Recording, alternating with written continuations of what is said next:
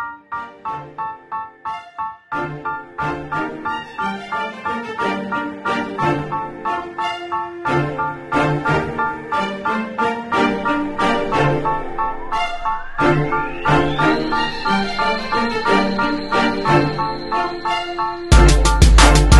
morning, Patriots! Welcome to Rex Pines TV. I'm Nia Seymour. Please stand for the Pledge of Allegiance.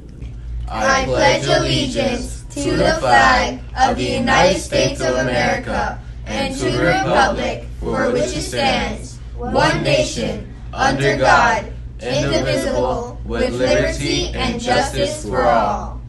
And now for our school mission statement. We the Patriots achieve greatness through high expectations, passion, and perseverance. Thank you. You may now be seated. Today is Tuesday, November 1st, 2022. Now let's learn something new with today's SEL lesson.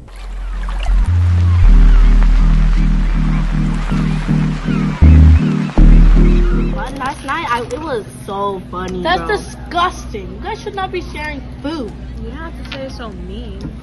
That's what I'm saying. Here, Jasmine saw Hadassah and Sophia sharing food, but instead of telling them the cafeteria rule, she started talking to them aggressively about it. Why don't we try that again? Like that roll-out thing was so fun. Exactly. Like, we should do that again sometime. Like, this Friday? Mm-hmm. Right, like, that was so good. What are you guys doing? Are you sharing food? Yeah. Didn't you get sick from that? Oh. We did. No.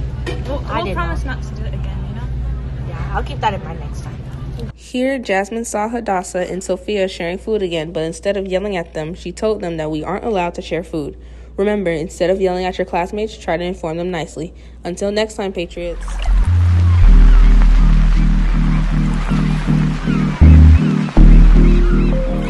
Thanks for that amazing new lesson. Let's make sure to stay healthy and not share food, Patriots. Now let's go learn a new word with Word of the Day. Hey Jasmine, I noticed you have some pretty outlandish ideas.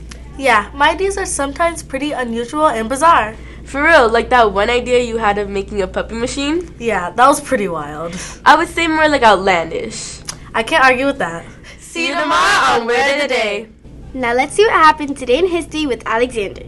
Thank you, Nia. Patriots. In today's history, on November 1st, 1512, the Sistine Chapel ceiling opened to the public. It is located in Rome and one of the Italian artist Michelangelo's finest works. This chapel was made to recreate the Temple of Jerusalem with the same dimensions as in the Bible. It was also built for the occasion of a new bridge over the Tiber River. These paintings were separated into 13 different categories. To this day, the Sistine Chapel is still being visited. Did you know it took 7 years just to finish the ceiling? I don't know about you, but I would be very tired if I was working for 7 years. Wow, I really need to go there. It sounds so cool.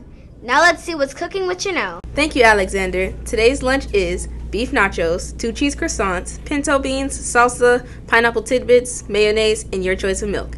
Students, keep in mind lunch can change at any time and to always bring your lunch card. Don't forget to let your teachers know if you'll be receiving lunch today. Bon appetit. Now let's go back to Nia.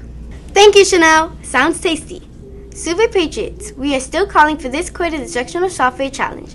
Grades K through 2nd, you will need 20 minutes weekly usage in Lexia and 25 past lessons in iReady Math. And for grades 3 through 8th, you will need 25 lessons passed in iReady Reading and 25 past lessons in Imagine Math. All grades need to complete this challenge by Friday, December 23rd. Let's keep flying through those lessons with an 80% or higher. Patriots, please don't forget our cell phone policies. It is important to make sure you have your phone shut down and in your backpacks at all times. Now let's see what the weather looks like today with Sophia. Thank you, Nia. Good morning, Patriots. For today's weather, you can expect a nice 88 degrees Fahrenheit with partly cloudy skies. Yesterday was Halloween, Patriots. We hope you had lots of fun. In other weather news, this new invention could have some great benefits.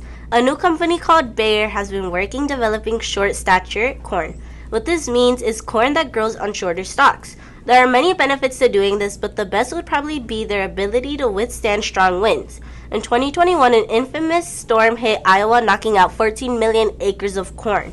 Now with this new development, we're sure this won't happen again. This definitely is a game changer for anyone who grows corn. Now let's go to Destiny for the birthdays.